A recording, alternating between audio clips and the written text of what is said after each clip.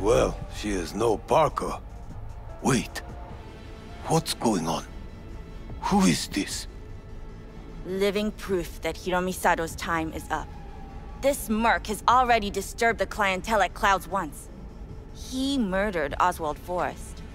And now he's invaded Mr. Sato's private residence.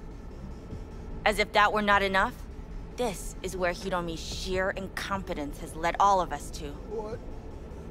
What the hell? I have long looked upon Hiromi Sato's foolish, inept endeavors. But this? I think it's obvious he has outlived his usefulness. V, what the fuck's she doing? Clouds needs new management. Hold on, Michael. I think you're getting carried away. I see not all has been agreed. V, you gotta take him down. That's why we're here. Bored of all this chatter. I'd rather we just cut to the quick. Now you're fucked! That's the last time you do that.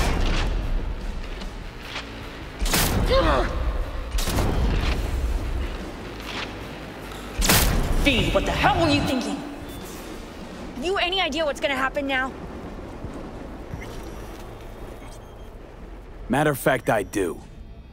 Either you walk away and never come back to Clouds, or I end you here and now. I see you got everything planned out, but you forgot just one thing. I've also got a doll chip. There you go. Here is your doll chip worth of thing. Get out of there. Exits on the lower level of the apartment. Then find the elevator. Huh. Double crossing me.